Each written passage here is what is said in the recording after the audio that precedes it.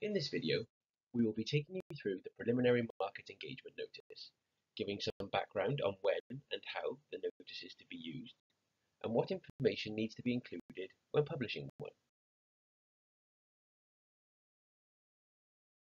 This notice is compulsory where a contracting authority has conducted or plans to conduct preliminary market engagement.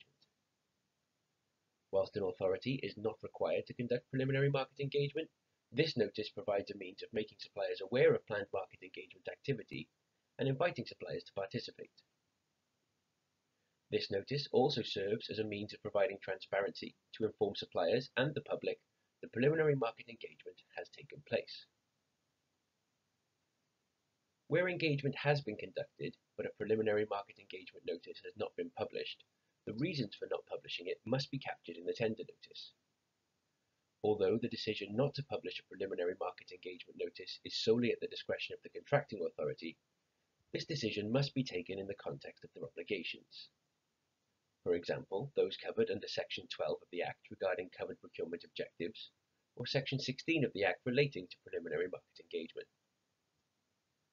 These obligations require, for example, that authorities take steps to ensure that participating suppliers are not placed at either an advantage or disadvantage, and ensures authorities have regard to barriers to participation for SMEs, including considering whether such barriers can be removed or reduced. Preliminary market engagement is to be encouraged, as this can be invaluable to the contracting authority in the right circumstances for a number of reasons. For example, feedback from suppliers at this point in the procurement process can help contracting authorities to clarify their requirements based on feedback from suppliers, making it more likely that bids received will better meet the authority's needs.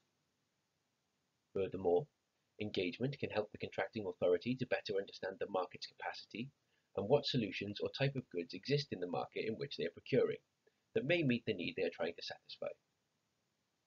And ultimately, this can inform the intended procurement strategy of the authority, as intelligence from market suppliers may highlight alternative approaches to meeting the need the procurement is intended to fill, or identifying potential difficulties in procuring particular goods or services. The following information must be included when publishing a preliminary market engagement notice, though please note that authorities should refer directly to the regulations and associated guidance, as this information is only being provided as a general guide to the notice requirements. The required information is information about the contracting authority, the title of the procurement, the unique identifier relating to the procurement, information relating to the subject matter of the contract. In situations where a contracting authority has opted to use this notice to invite suppliers to participate in any preliminary market engagement, this notice must include the date that the authority intends to close the engagement.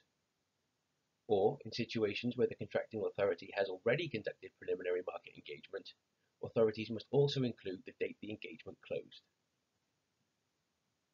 Authorities will also be required to provide the market with a brief description of the process used for any engagement. This should include, for example, the date and time of any planned events, and any periods for submission of expressions of interest and information by suppliers.